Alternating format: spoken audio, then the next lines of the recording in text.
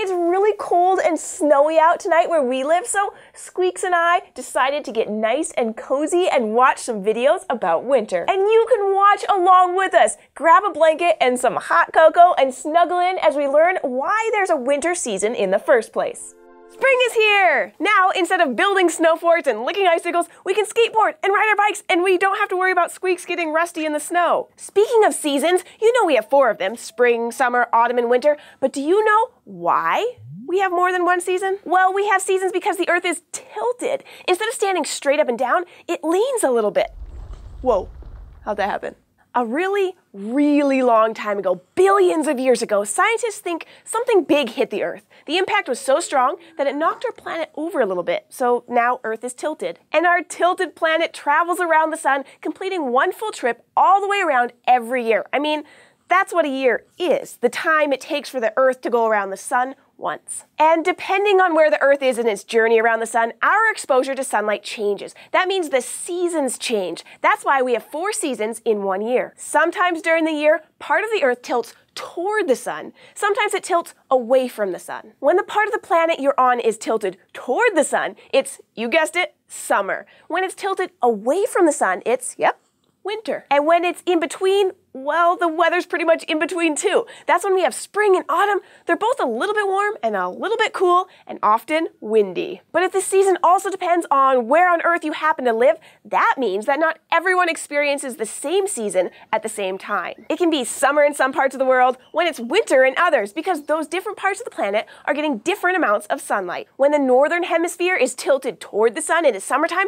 The southern hemisphere is tilted away, so it's wintertime there. So the tiltiness of our planet explains a lot. It's why we have seasons and why it's not always winter or always summer all of the time. And it also helps us understand why different parts of the world can experience different seasons at the same time.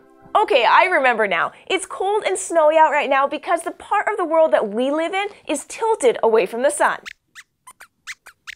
Oh, where do snowflakes come from? Good question, Squeaks, and I think I have the perfect video to answer it. Who's up for a word game? When I say science, what picture comes into your mind? Is it stuff like test tubes and telescopes? Maybe it's computers or microscopes, or living things like flowers or frogs. But did you think of anything that looks like art? A lot of science is really beautiful, and there might be no better way to study the beauty of nature than by looking at snowflakes. Have you ever taken a close look at snowflakes in the winter when they land on your coat or mitten just before they melt? Each snowflake is a 6-pointed work of art, as cool and as individual as the ones you've probably made with paper and scissors. But how does nature make snowflakes? First thing to know is the little 6-pointed pieces of ice that you and I call snowflakes are really made up of snow crystals. Scientists use the word snowflake to describe the fluffy white things that fall from the sky, which are actually bunches of snow crystals all stuck together. And the journey of a snow crystal begins in a cloud. Up there, water in the form of gas, called water vapor, freezes around a piece of dust or pollen that's just floating around in the cloud. This forms what's called a seed crystal. And seed crystals can become snow crystals if conditions inside the cloud are just right. As the seed crystal bumps around inside of the cloud, lots of particles that make up water stick to it. The particles that make up water have a very specific shape. They kind of look like the letter V, and when enough of these particles stick together, they form shapes that have 6 sides, called hexagons. And that's your most basic kind of snow crystal. But if there's enough water around, then more water particles will attach at the little points of that 6-sided crystal, each becoming an arm or a branch. From there, all kinds of different things can happen. Even though all snowflakes have 6 sides, they can end up looking totally different from one another. In fact, scientists have names for more than 30 different shapes of snow crystals. Some are big and flat and are called plates. Others look long and narrow, called needles. Still, others are tall and wide, like columns. And then there's probably the most famous shape, called dendrites. They look kind of like stars that have sprouted tree branches. The shape that each snow crystal takes depends on what the conditions were like as it formed in the cloud. Things like temperature and how much water is in the air can make a big difference if you're a snowflake. So, for example, colder temperatures often make flakes with more pointy and fancy arms, while snow crystals that are made in warmer temperatures and air with less water in it tend to be smaller and simpler. Now, you might have heard that no 2 snowflakes are alike. A lot of them do look really similar to each other, but scientists think that it would be really hard for any 2 to end up being exactly the same. That's because the conditions in the clouds are always changing, so the flakes that they make are always changing too. Once a snowflake takes shape, its journey has only just begun. After bouncing around in the cloud for a while, it falls to the ground. And as it falls, it keeps changing, depending on the temperature, the amount of water in the air, and other things like wind that it passes through. Since each flake takes a different path all the way to the ground, each one ends up being slightly different. And that's why scientists say that no two snowflakes are exactly the same, but they're all really interesting and beautiful. Hey, Squeaks, all that snow that's coming down outside means that there will be lots of fresh snow for us to play in tomorrow morning. We love sledding and snowball fights, but our favorite thing to do in the snow is build a snowman. Hi guys, we're all bundled up for some winter fun. Squeaks wants to build a snowman. Oh, my bad. A snow rat.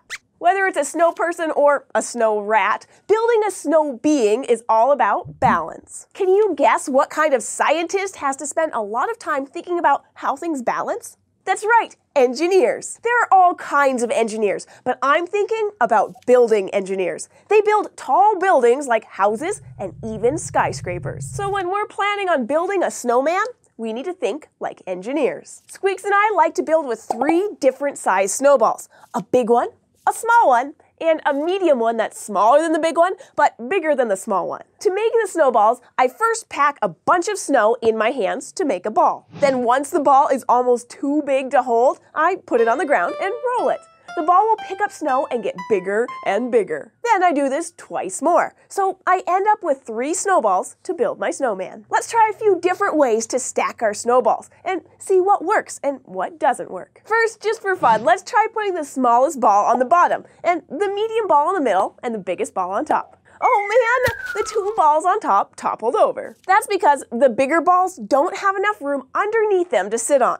With the smaller balls at the bottom, they have to be very carefully balanced to stay upright. And if there's just a little too much weight on one side or the other, you've got a snowman down. That's why snowmen aren't very good at headstands. Now, what if we put the medium ball on the bottom, then the smallest ball and the biggest ball on top?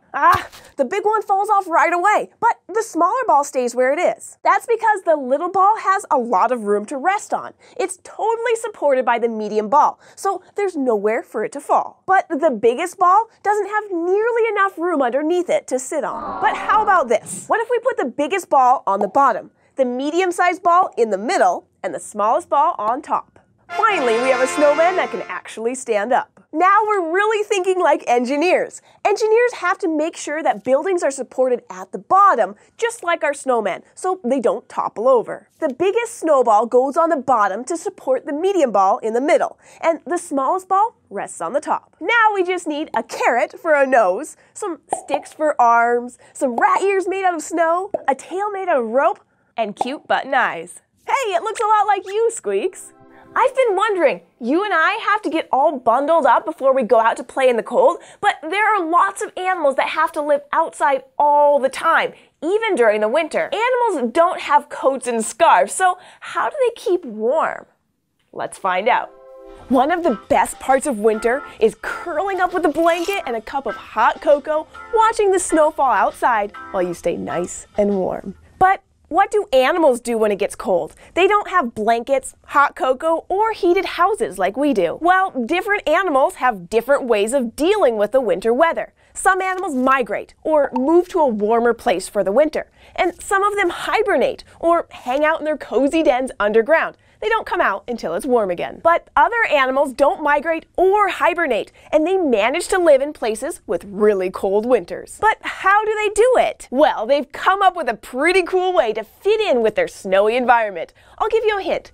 It involves a winter coat. Not a jacket with buttons or a zipper like you or I might wear. Instead, they have fur and feathers that cover their bodies when it gets cold. When the days get shorter, these animals shed their brown or gray colors and grow white fur or feathers to help them make it through the winter. Let's meet some of these color-changing animals and find out how their special coverings help them survive the chilly season. First up is the Arctic fox. The Arctic fox gets its name from where it lives. In the Arctic. The Arctic is located at the most northern part of the world, around the North Pole.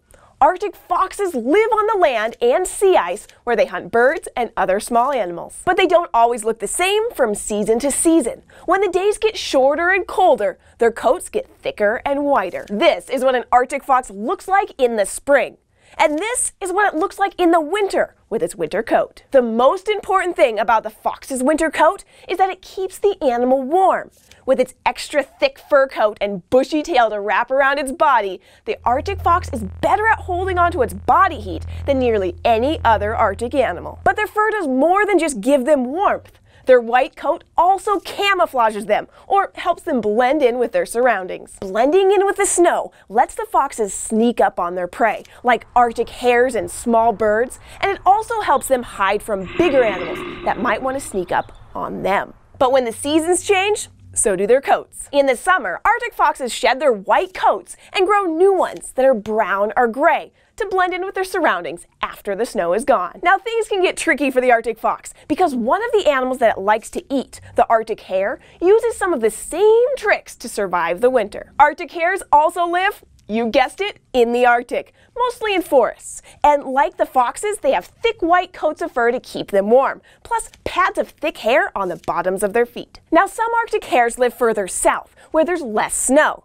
So they actually grow darker coats that help them blend in those environments where there are more rocks and plants than there is snow. No matter where they live though, Arctic hares like to keep their fur clean. So they groom themselves like cats do by licking their fur. The cleaner their fur is, the warmer it keeps them. Our last animal with a winter coat doesn't have fur at all. It's a bird called a ptarmigan. The ptarmigan lives in the Arctic too, and can often be found hiding in bushes or behind rocks to avoid predators. They have feathers that change from brown in the summer to white in the winter to help camouflage them from bigger animals. Their soft, fluffy feathers are pressed close to their skin, trapping in their body heat and keeping the birds toasty warm in the snow. They also have extra feathers on their legs and feet to help keep them warm. And ptarmigans have other ways of staying warm in the winter too. Sometimes they'll fly straight into a pocket of powdery snow. This makes a little burrow or tunnel in the snow that they can snuggle up in. Kind of like the fort. Whether it's an extra thick coat to help keep them warm or white fur and feathers to keep them out of sight,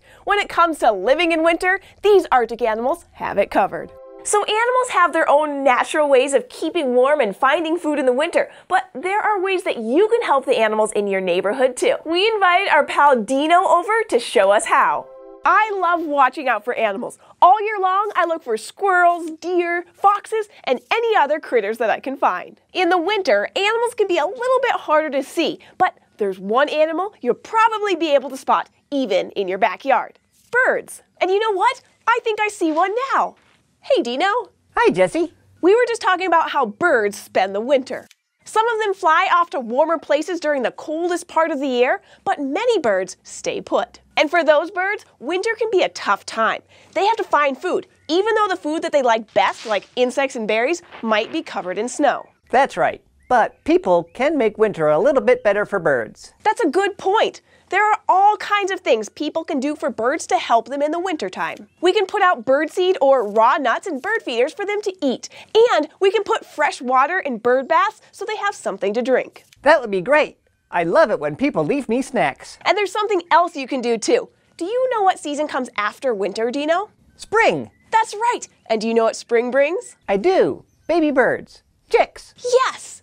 In the winter, birds have to get ready for their chicks to hatch, and the first order of business is to make a place to lay their eggs. A nest. Yeah! Some birds start building their nest in the winter, so they're ready to lay their eggs in the spring. Dino, how do birds build their nests? Well, different birds can build their nests using different kinds of things that they find around them. Around here, many birds use things like twigs, leaves, and grass. And for a lot of the year, those things are pretty easy to find. But in the winter, the leaves have fallen, and twigs and grass can be covered with snow. But that's where we can help. You can pull out leaves, sticks, pine needles, and other stuff from under the snow to make them easier for birds to find and gather up. And if you happen to find something cool like a spider web or even a snake skin, leave it where you found it. A nesting bird might pick these things up and weave it into their nest. Snakeskin and spider webs. Sounds like home sweet home to me. Well, we can put out other stuff for the birds too. Do you have things at home that are similar to twigs and grass?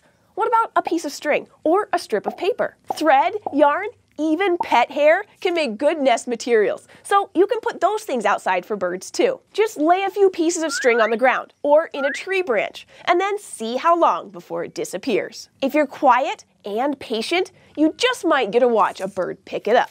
If you do, pay close attention to where the bird takes it. It may be building a nest in your neighborhood. That would be great. You'd get to do some serious bird watching, and in the spring, you might even get to see some baby birds. So cute! So this winter, think of the birds. They're busy. They've got to find food and water and build their nests. So if we put out a little food, water, and nesting materials for them, we not only give them a helping hand, or a wing, we also get the fun of watching them. And you know that watching animals is one of my favorite things. What can I say? We birds are pretty interesting to watch, and some of us are downright handsome. I don't think this snowstorm is going to let up anytime soon. So Squeaks and I are going to grab some more blankets and a couple of books and settle in. If you have any questions about snowy weather, amazing winter animals, or anything else, let us know. Grab a grown-up to help you leave a comment down below or email us at kids@scishow.com. Thanks, and we'll see you next time.